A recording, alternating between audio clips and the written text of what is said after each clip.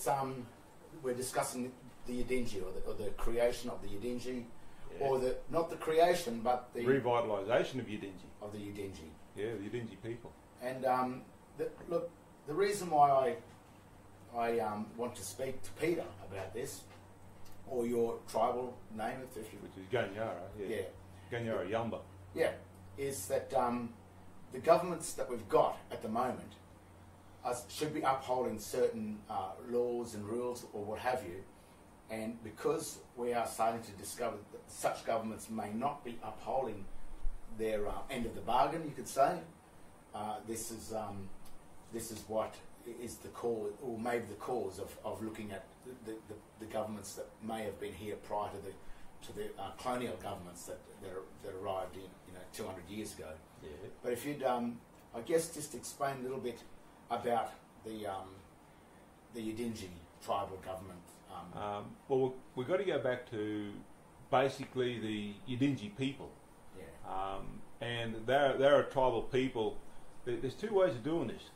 We can look at it from a Bible's perspective, or we can look at it from our perspective. A Bible perspective, if you go to Babylon where they destroyed the tower and threw all the tribes out, and one tribe ended up here. So you use the Bible to say that's why we're here.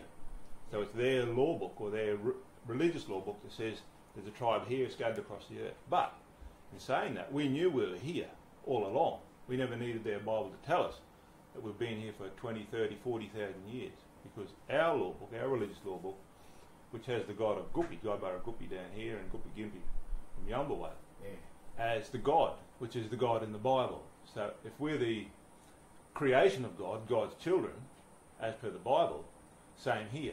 We're Guppy's children. So we've always been here. The people have always been here and looked after the place, and they've had a form of government all along. The government was that, for example, there were lawmen that upheld the law of the tribe. So those lawmen went out as police officers, and they brought the offender back to the tribal courts, which are the equivalent to the courts. So there has always been a government here. However, about 1788, a group of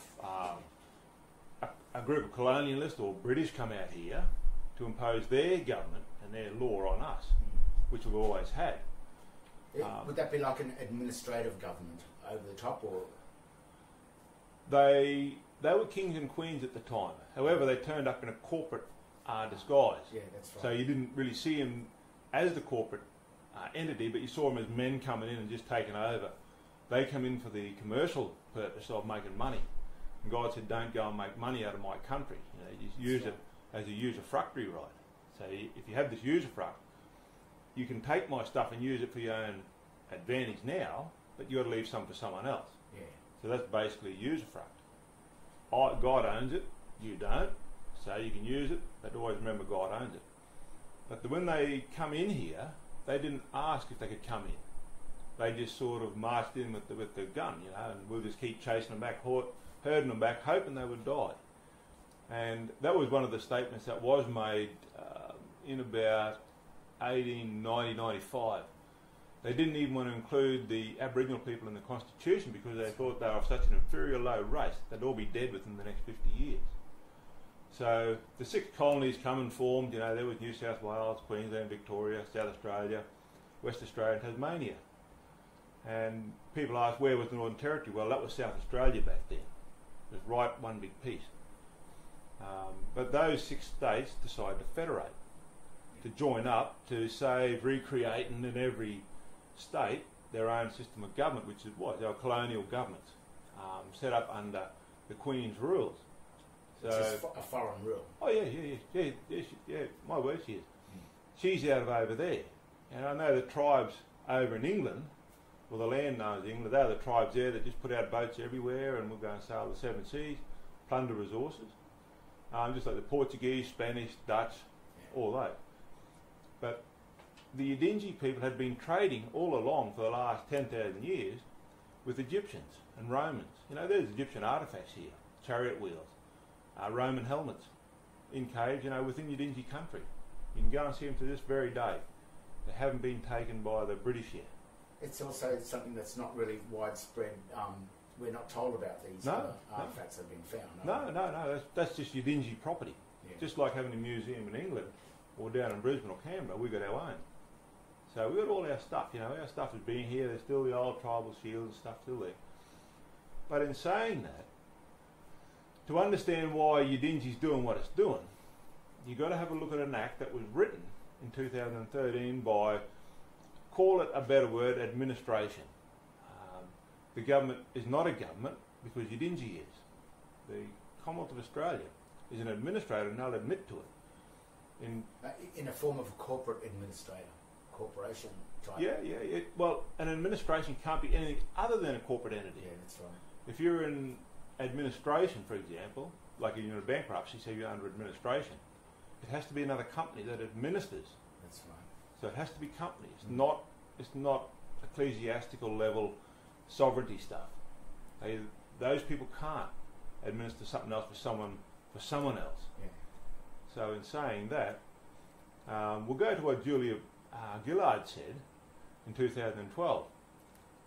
We hold this in trust for a sovereign people. So she was saying that the government don't own it. That was at the miners' meeting in 2012. Yeah, she said, we hold this in trust. So that means there is a trust, there is an administration, there are trustees. She's actually admitting it. Yeah, my word. And she said, we hold this in trust for a sovereign people. They own it. The sovereign people own the country, not the government. Even the government said they don't own it. So if that's the case, then they have to be administrators. They can't be a government. They are the government of the trustees to make sure that those trustees who are employed by the administration are doing the right thing to supply benefit to the beneficiaries, being the sovereign people. And this is even backed up by the Judge Tacet. Oh yeah, my word, because Justice Tacet in the federal court, now he's done 3 native title determinations up here. There was Munding Alpike and Yidindji combined determination, and there was a 2 tableland Yidindji determination. And in those, in the tableland Yidindji ones, he makes it very clear. He said, I come here today to give you nothing. This is where he's handing down his thing to the determination to the Yidindji people. I come here to give you nothing. All he can give them is recognition. As he said, the Yidindji people own this land pursuant to their law. Their law's got roots in ancient times. So he said that the Yidindji people aren't Australians, for a start. He said they own the land, which is second, and they have another law system which is older than Australia's. So you think about what he's saying. He said this group of people, not the Australians, own the land that Australia think they own under their own law, which is not Australian law. You just think about that for a minute. What was actually said? So if the Yidindji own it, what do Australians own? If Yidindji have their law, what do Australians have? This is monumental.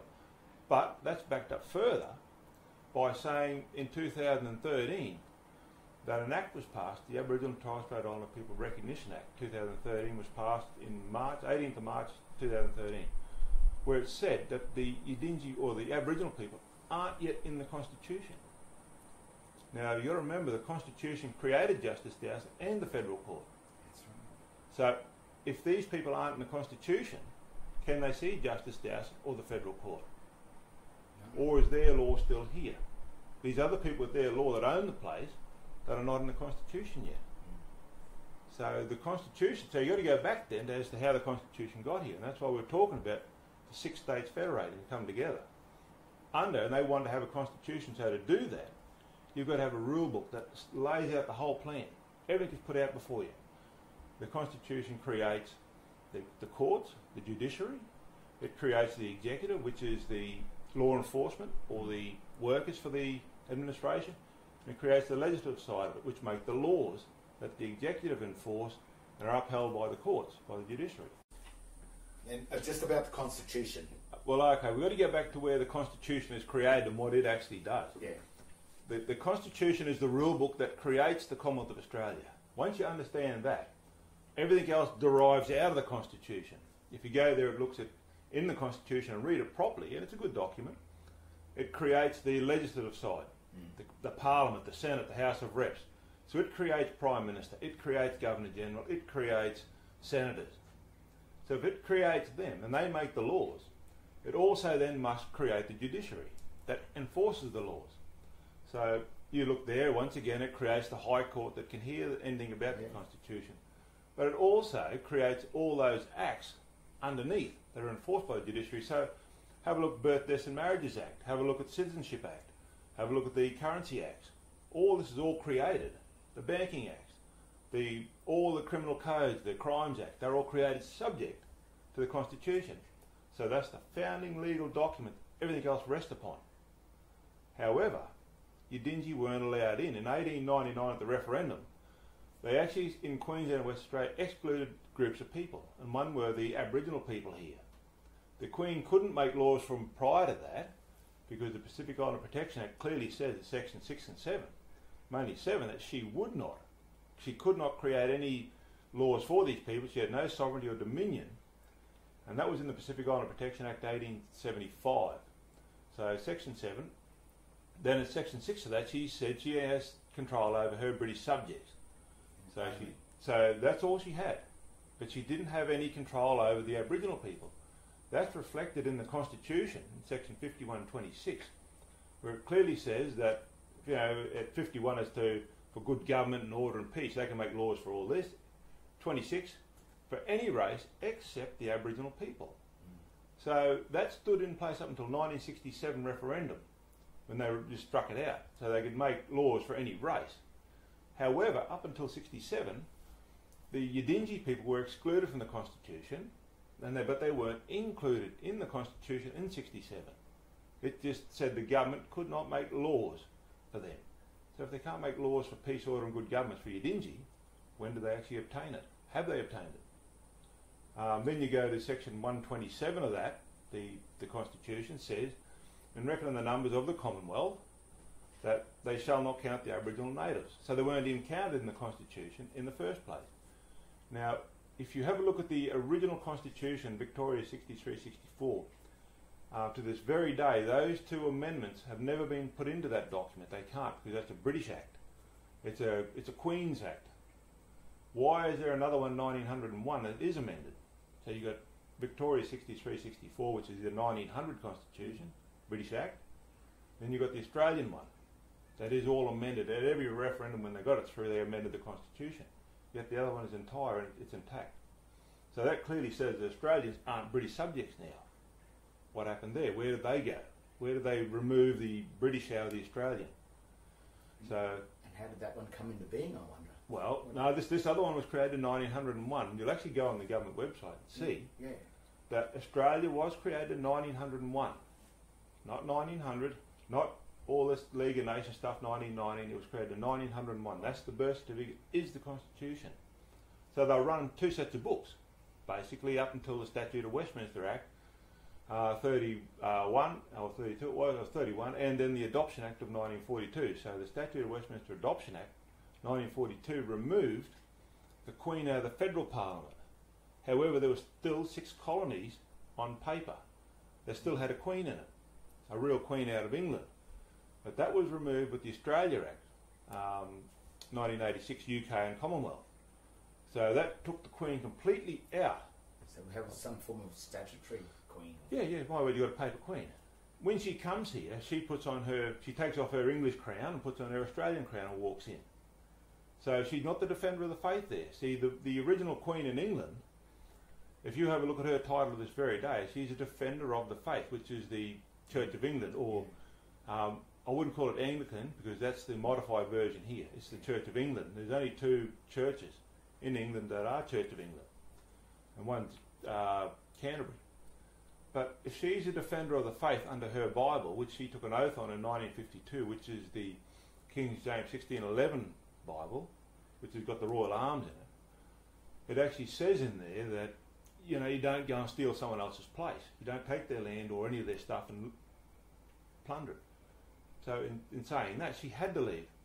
But in 1960, the UN, which was in power by then, passed Resolution 1514, I think it was 1960, said the Queen must decolonise. And when you've got to understand what a colony is a plantation of British subjects. So they effectively said to the Queen, pack up all your junk and go. Get out of Australia, because it's one of your colonies. Canada was one of the colonies. South Africa, Hong Kong, get out. Go back to where you belong. That then started to take place. There was another one, Resolution 262525 in 1970, if I can remember right, October 1970, which was along the same lines. Take your stuff and go. Let the people be freed that are there. So they were freed. When she left, they were free. But they had to take the monarchy, the real Queen, out of all the statutory stuff. And that's what Australia Act 86 was all about. So it condensed the 6 or 7 queens back into one and then took her out. So now you have a look at all the stuff. The Queen that comes here is not the defender of the faith. She's not the defender of the Bible. She can't be. Because it's an administration and a statutory paper world. So she can't be in the real world of ecclesiastical law, which is Bible, while she's here. Yeah. Is that the reason about the United States Securities and Exchange Commission with all the registration of the... Well, everything is under administration at present until they work out what's going to happen from all the past colonisation from both the Dutch, the Spanish, the Portuguese, everyone's been out plundering the world. Now they've got to try and sort it all out. So it's all held in trust. So they've got to be all held by administration. If you have a look on the SEC, People's Republic of China is listed on there. Yes. You know, these are nations. Now that's a nation that they think is separate to America, but it's registered in America on the US SEC. Yeah. Rather bizarre thing for China to be registered in America. Yeah, so it's all one world. All that administration is one thing of the UN. The UN is the master administrator of this one world, one government type of stuff, under administration. However, Yidindji were never part of that. Had nothing to do with it. They were excluded in the first place. They were told that the black people in Queensland and in West Australia were not allowed to take part in the referendums for the Constitution. No voting. So, yeah, we were excluded. Even in the Franchise Act of 1902, Section 4, it says no Aboriginal native shall have his name put on the roll to vote. Once again, kept out. So, we go forward to 2013 now, where they wrote this Recognition Act. Now they're going to put a proposal, which is an act of the future, to the Australian people, which is one lot of people, to constitutionally recognise another lot of people. We've got 2 lots of people now. But these people that aren't yet recognised in the Constitution own the place. They're the Yidindji one. That's what Justice Tacet said. These Aboriginal people own the land. If they own it, what do these own? What do the Australians own? Nothing. So, can Australia enforce their laws on us when our law is first in time and still here? Justice Stewart once said that the Yidindji people, now this is in the Munding Alpai-Gungandji Yidindji determination, that the Yidindji people have a system of land tenure. They have a system of authority and decision making. They've got a system of dispute resolution. Hang on a sec, doesn't that sound like government courts and all the stuff that Australia claimed to have? If Justice Dowsett then said that and bound all Australians to it, didn't bind us, he couldn't bind us because we're not in the court, we're not in the Constitution, we're not there, we own it. So would this mean that the Yidindji have a right to actually reform a true de jure lawful government? Well, we'll go to the UN document. UN, the United Nations Declaration of Rights for Indigenous People, Article 5. It says that the Indigenous people have a right to revitalise all their institutions, be it court, police, whatever, whilst they also can retain a right, if they so choose, to take part in the life of the state. So if they don't choose to take part in the life of the state, which is Australia, we can stay where we are under our own government, under our dispute resolution system, our court. We can create whatever we want that we had 1,000 years ago, 2,000, 10,000 years ago. Who's the government, or the administrator, to say we can't? Where does it say in their paperwork, we can't do it? I want someone to show me that. Where do they say? Because we're only quoting what they say to us. Yeah. So do they have the legal capacity? Because they can't yet see us. Remember, we're not yet recognised in the Constitution. They can't legally see us yet. Do they have the right to tell us anything? Well, if they see someone... They see a man. And they see a man that's not inside their... That's not pledged surety for their person. Yeah. Yeah, their birth certificate person. Then technically they should not touch you. They should leave you alone. My word. Otherwise they invoke our law. Yeah, but this is not really happening at the moment because a lot of the... Could you say it's the ignorance of the administrator actually assumes that they are legitimate government? And are making these mistakes? They assume that basically what they're doing, they're using might and not right. Yeah. They just try. They know there's something wrong. That's why they wrote the Recognition Act. They definitely know there's. If you read what Tony Abbott said in February 2012, he said we should have done a treaty like Waitangi. The Constitution is not yet complete. He said this should have been done 100 or 200 years ago. So if their Constitution is not complete, for a start, I wouldn't join it until it is complete, full disclosure of the terms and conditions. But secondly, he's saying that this should have been done back when they excluded the Yidindji people. So we're not included in there. So that was his words out of his mouth, and you can go and look up the Hansard stuff. Yeah. It's there.